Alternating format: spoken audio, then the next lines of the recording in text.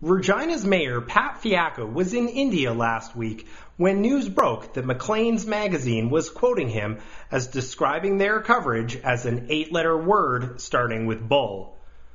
But after Monday's City Council meeting, the mayor answered questions from reporters about his war of words with Maclean's.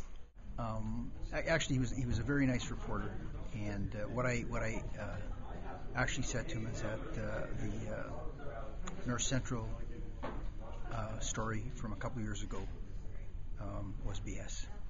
I think in the last 10 years, being mayor of Regina, I've been pretty honest with people. So some candor on this issue, obviously, doesn't hurt. My job is to represent the city the best I can. It's also to defend the city. And if I think that we're not being treated fairly, I'm going to say it. And what I said, I meant. Stand by calling a spade on this one. Absolutely. So Fiacco is standing by what he characterizes as defending the city. For the Leader Post, I'm Joe Couture.